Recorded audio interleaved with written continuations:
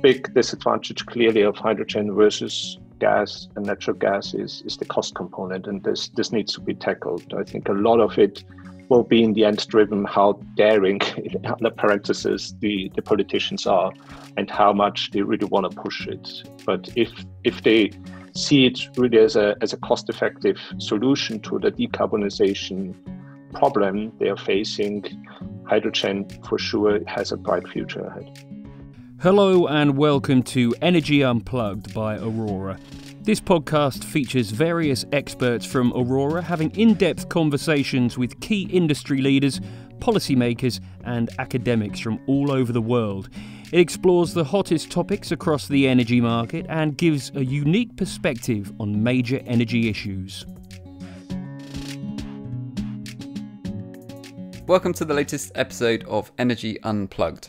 I'm Richard Howard, the Research Director at Aurora Energy Research, and today I'm joined by Thomas Fureder, who's Managing Director at Barclays Investment Bank. In this episode of the podcast, we'll be discussing the potential for hydrogen. Is it hype, or are we about to see a huge surge in interest and projects in this space? This is a topic that Aurora has been watching for the last couple of years, and it's fair to say that we've seen ourselves a huge surge in interest, both from governments talking about this and also from industry and from our clients that we talk to on a regular basis who want to know more and more about this topic of hydrogen. So I suppose it's interesting to think, why is that? Why have we seen this surge in interest? There's been a lot said in recent months about the huge potential for hydrogen, particularly in attacking hard to abate sectors such as industry, aviation, heavy transport and heating. And for me, what has made a big difference in the last 12 months or so is the discussion of net zero. Before we were talking about net zero, we had an 80% target for greenhouse gas reduction in the UK, and it's fair to say lots of industries could hide behind that 20% and think that they were part of that 20%. But now that we're talking about net zero in the UK and in Europe, there's nowhere to hide anymore. And that means that other sectors, harder to abate sectors, have had to think very seriously about how to get to zero emissions. And to me, that's where a technology such as hydrogen that has potential to abate those sectors suddenly becomes of huge interest. So we've been following this in Aurora.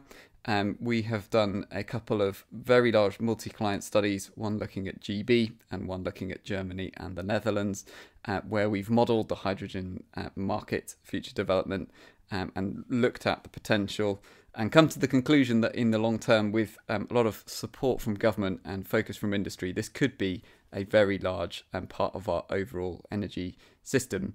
In recent months, we've also seen lots of movement on the government side, with the European Commission publishing its hydrogen strategy, with national strategies now in place in the Netherlands, Germany, Spain, Portugal, and most recently France. We've also seen specific policies come forward, such as the SDE++ scheme in the Netherlands, when, in a sense, the rubber might hit the road, with developers being asked to state the price that they require in order to bring forward hydrogen products. So it does seem that we're on the cusp, potentially, of lots of projects coming forward in this space. Just before I bring in Thomas, I think it's useful just to set out a few pieces of terminology that we'll probably use many times during this conversation, particularly helpful for those who are less familiar with hydrogen production technologies. Firstly, we'll talk about grey hydrogen. This is the type of hydrogen that is used predominantly today and is made from methane using a process of steam reforming, where the CO2 and hydrogen are split, and the CO2 is not captured, so still contributes to global warming.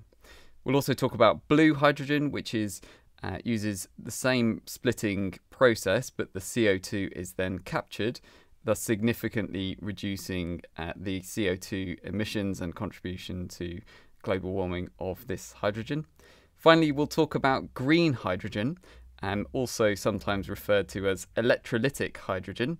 This is where, through an electrolyzer, electricity is used to split water into hydrogen and oxygen, and this is commonly regarded to be the least carbon intensive form of hydrogen. So Thomas, just to kick things off, I'd be interested in your views in the overall scale of the market potential and role of hydrogen? I know this is something you've done a lot of research on at Barclays, but do you think this is going to be a big market, or is it just hype?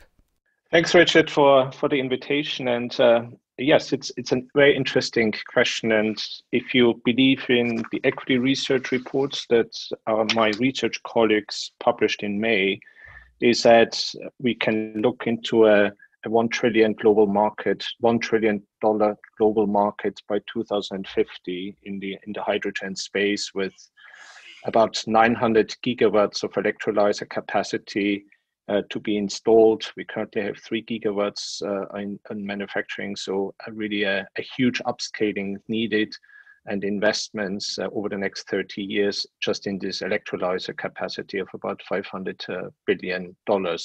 So if it turns out to be really not a hype, but something real, it could be really, really huge. In my view, what's still the open question is how large a role it could play. And how, Richard, you were referring to a couple of studies that you've done. I also participated in your study in Germany and covered Germany, the Netherlands, and Belgium. And you clearly see two scenarios there, how decarbonization can be done. Can it be done just with electrification, or can it be done in a more efficient way by using also green gases? And hydrogen would be the most prominent of those green gases.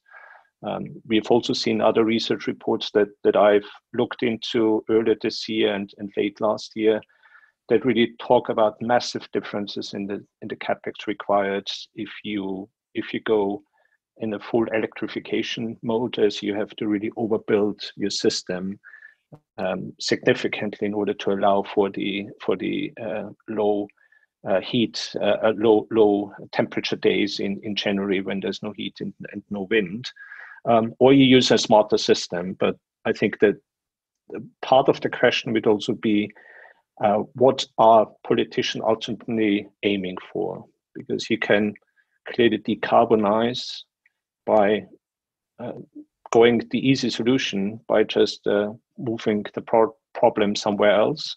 We have done that partially also on the industrial side over the last decade or two. And the big question for me is, in particular also in the early phase, is how much political support is there to really allow the industry to decarbonize? Because ultimately, if we don't decarbonize it here in Europe, it will move somewhere else. And whether this is really then the right strategy, a political strategy, remains to be seen. So yes, I see a lot of potential there, but also a lot of things to do on the political side in order to make it work. Yeah, I mean, I think you're right to highlight the role of industry there, and then in a sense, I think you're alluding to some competitiveness concerns. I had Professor Dieter Helm on the podcast recently as well, and we were talking about some of the issues with measuring carbon emissions on a production basis rather than really thinking about our carbon footprint and the risk that creates in terms of carbon leakage, which I think really relates to what you're saying. Just thinking about then, you talked about a very big number there of potential market size of $1 trillion by 2050. That aligns with some numbers we have from Aurora of the market size for selling the hydrogen gas in Europe alone could be up to 150 billion euros per annum by 2050. So I think we're talking about similar order of magnitude. What do you think will be the main determinants of the scale of this industry in the medium to long term? So where do you see hydrogen being used, and where are the applications that you think will come through or won't come through? We'll return in a moment to talk about the short term, but I'm thinking now just about the sort of medium to long term. Yeah, for me, and this is also, I think, way prominently highlighted in the research your colleagues have done on the German markets, it's three factors. The first factor, everybody's talking about it, you really have to get it going in the industry. The first step is replacing gray hydrogen with blue or green hydrogen. The second step is to really work on those hard to abate industries to allow them to decarbonize. the alternative, in my view, is just a deindustrialization, which might not be the aim of the politicians. The second topic is an interesting one where there's a lot of focus currently, is the transport sector, where clearly you have hydrogen as a solution to long distance transport of heavy goods. And this could be on the road, this could be on ships, this could be on airplanes. And I just recently saw a study by Airbus that they're promoting now hydrogen planes that they want to build.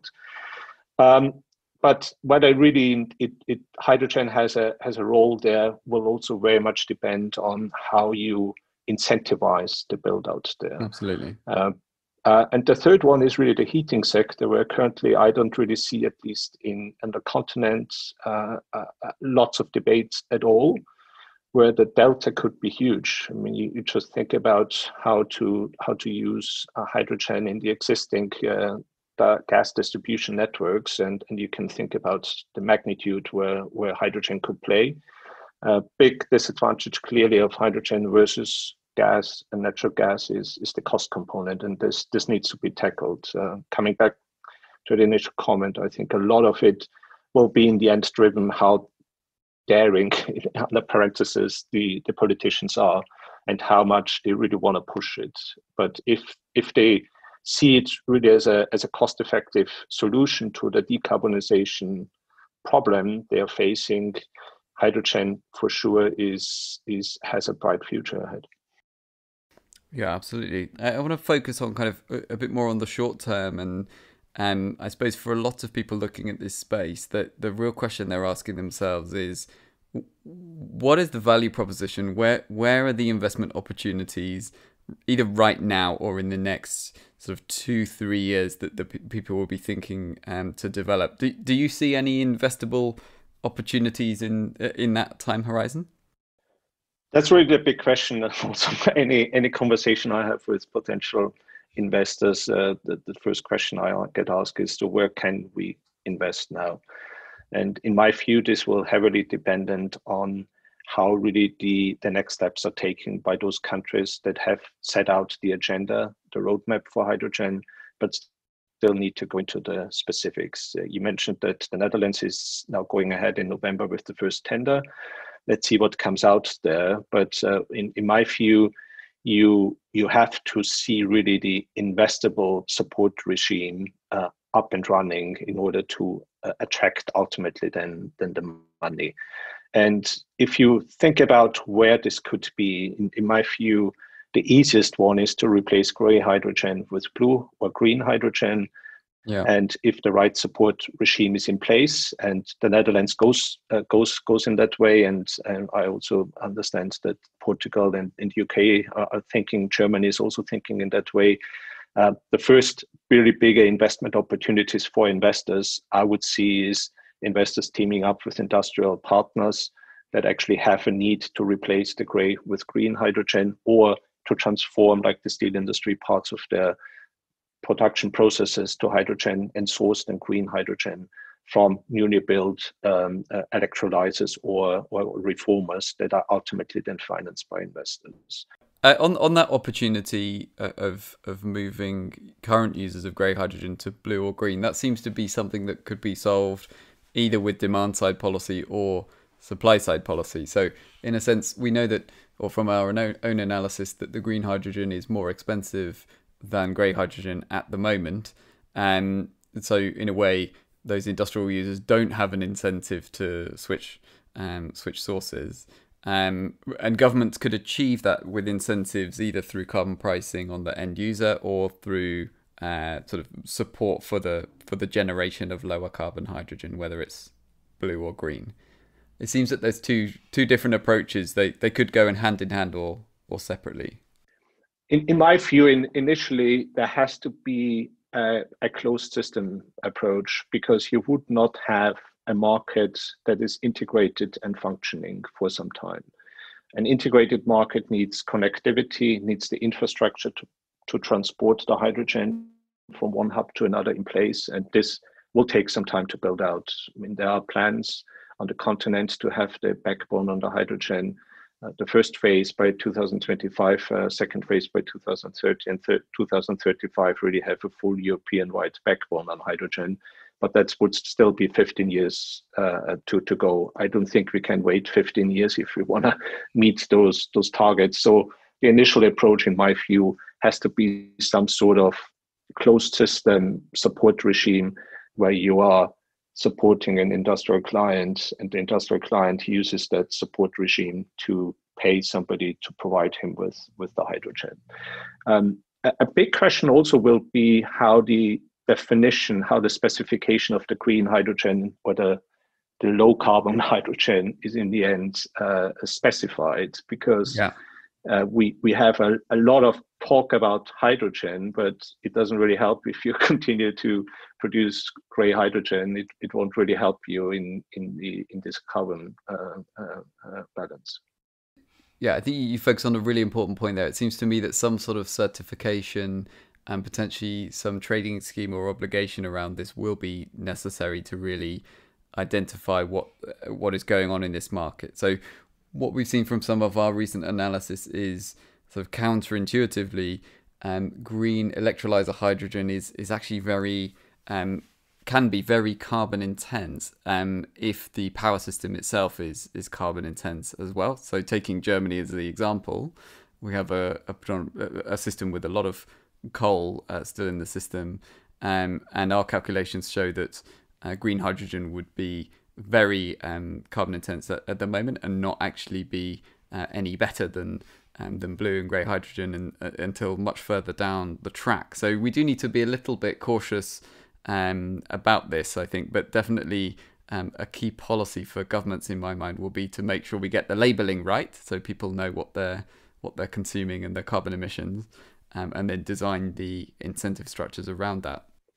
Absolutely. And I think once that's done is then also the tenders that will come out, and whether the tenders then ask for a decarbonization of certain industrial processes or for the production of green hydrogen on the other hand, with the help of some sort of feed-in tariff system or similar arrangements, you will see also that the market gets established as you have then a clear rule framework around this market, coupled with the infrastructure build out that should come over the next 5 to 10 years. If you come back, or if we come back to the investment opportunities, so initially I think this closed system approach could be the one that's most promising and easiest to implement. We have then identified as a second step 5 pillars where you could invest as a infrastructure investor or as an investor that's interested in this hydrogen opportunity. And those 5 pillars very quickly are on the production side, you are then the specialists and the electrolyzers and the reformers to produce hydrogen to the specifications that should then be specified in the new framework.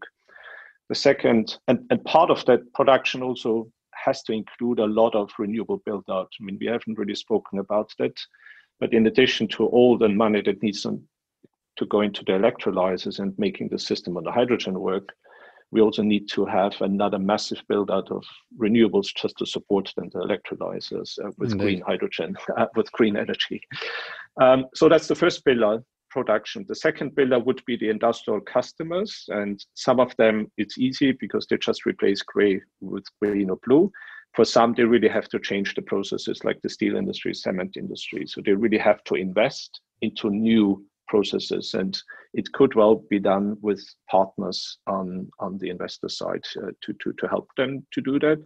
The third pillar in our view is on the transport side, and on the transport side we are seeing actually 2 opportunities. The first one is a lot of talk on the EU, on the German level, is to get long-haul truck traffic onto hydrogen.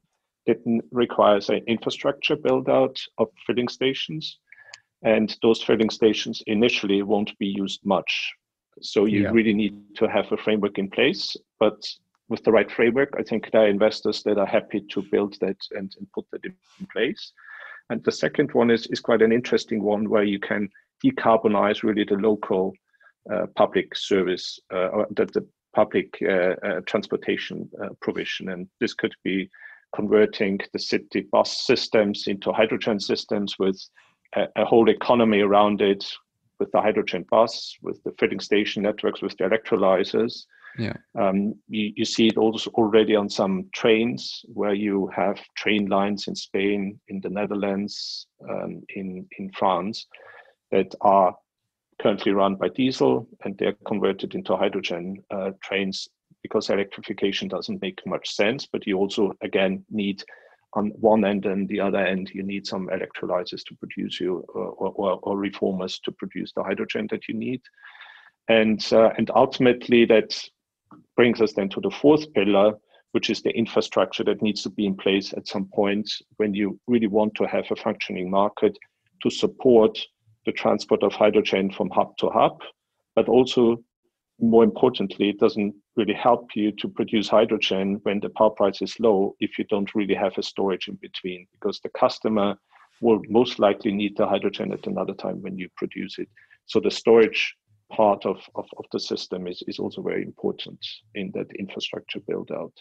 And then last but not least, in my view, it's the whole heating system sector that's currently not really talked about. I think in the UK a little bit more, because we have already some pilot schemes that are contemplated both in Scotland and in England. But on the heating side, this could be really a game changer. If hydrogen on the end is a replacement for gas, it could be really a big boost on the demand side. One other one which I hear a lot of people talking about is ammonia, which I suppose connects with all of this. I suppose the two main things that I hear talked about: one, use of ammonia directly, so produced from green hydrogen, upgrading into ammonia, and then used directly as either as a feed source in chemical industry or as a fuel directly. And then secondly, ammonia as a longer term form of energy storage. Are you optimistic about this opportunity as well, or do you think that one is a bit further away? Ammonia, I think, comes in when you think about, do I have enough production capacity where I need hydrogen?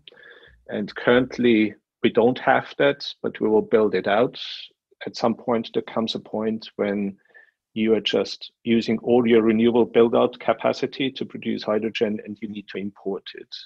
And currently, it's very, very costly to import hydrogen. So it doesn't really make sense to import hydrogen, say, from North Africa or from the Middle East. However, if you find a medium that's easier to transport than liquid hydrogen, which is very, very costly to transport, then you could solve some of those issues. And I think there is a place for ammonia, in particular if you think about where hydrogen could be used in the transport side.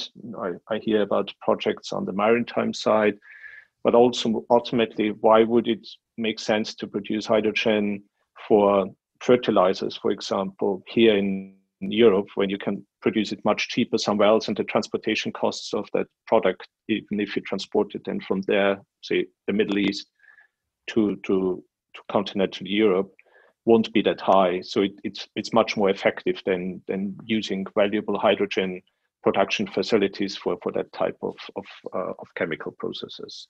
So I see a future of ammonia, but to be honest, I think the development and the research into it has to step up still.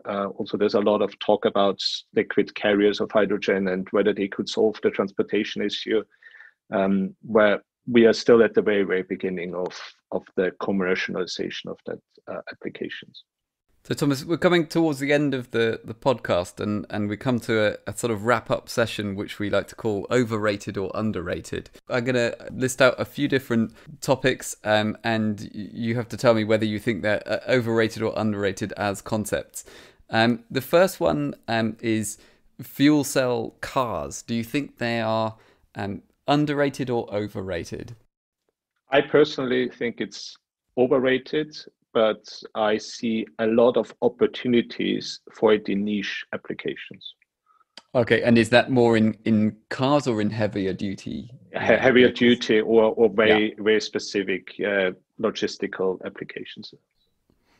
Okay, so the second one, you mentioned a bit earlier in our conversation around some of the competitiveness concerns. So in a sense, if we try and force industry to change its way and decarbonise in Europe, there's a risk that we might see the industry just relocate elsewhere in the world.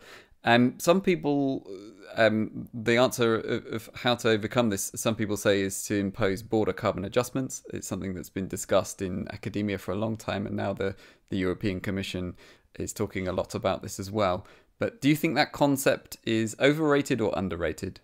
I think it's overrated because it will be a nightmare to administer, but we have to get some sort of carbon adjustments, border adjustments going. Otherwise, we wouldn't really succeed with the policies we're trying to drive in Europe. Yeah, and there's a risk that some of these industries we're trying to decarbonize will just simply go somewhere else. Finally, I suppose, and potentially most controversially, I see that a lot of the talk around hydrogen is around green hydrogen specifically. It seems, in the European Commission strategy itself, it focuses very much on green hydrogen, with blue playing a limited role. And similarly in the German strategy, very much along the same lines. Do you think that green hydrogen itself is overrated as a concept? I think it is, in particular, if you think about what can be done with green hydrogen for the next 5, 10, 15 years. It's just a small part or pie of the equation we have to solve. And if you really want to decarbonize, we have to get the system going now, and just relying on green hydrogen will not allow us to do that. So we have to get up the scale. We have to scale up, and this can only be done in the short term with blue hydrogen, in my view. That doesn't mean we should not at the same time also try to push green hydrogen, but it has to be a balanced approach. A mix of both. Yeah, and I sort of see a risk that some folks just talk about the green side of this, and I fear that we won't see the scale if that's the approach we pursue. Very interesting. Well, it's been great to have you on the podcast. Thanks for sharing your views and so openly, and particularly in identifying what you saw as those 5 pillars, the 5 investment opportunities. I think that was really useful and interesting to hear somebody who's clearly studied this space in a lot of detail, actually pointing to some real life ideas, concepts and investment opportunities that you are looking at. So thanks again for appearing on the podcast. Thank you for inviting me, Richard. That was Richard Howard, Aurora's Research Director, talking to Thomas Fureder, Managing Director of Barclays Investment Bank. Do keep an eye on our podcast feed for more in-depth conversations with senior members of the energy industry. The best way to do this is to subscribe on whatever platform you use. Thanks for listening, and goodbye.